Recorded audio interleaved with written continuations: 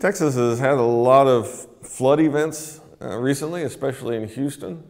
And the scientific literature has looked at heavy rainfall mainly on a regional basis because individual rain gauges the trend can be influenced by one or two big events at one particular time. So the evidence from lots of different studies is, say, the South Central United States is having an increase in the frequency of heavy rain events. But I tried to break it down into a more local scale by putting together long-term records for individual counties in Texas. We've got over 250 counties.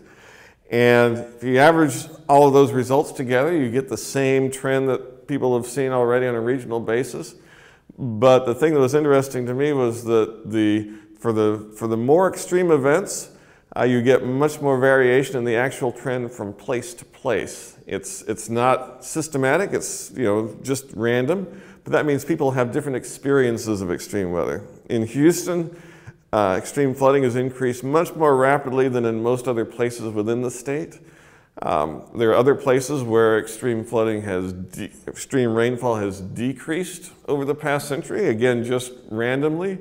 So in addition to this large-scale regional increase in extreme flooding, you've got randomness that makes some people experience a big increase, and some people experience no change at all. So if people have different perceptions about climate change impacts, that's weather mucking with the trends that are going to make some places be unlucky and some places be lucky, but eventually those odds will even out over time.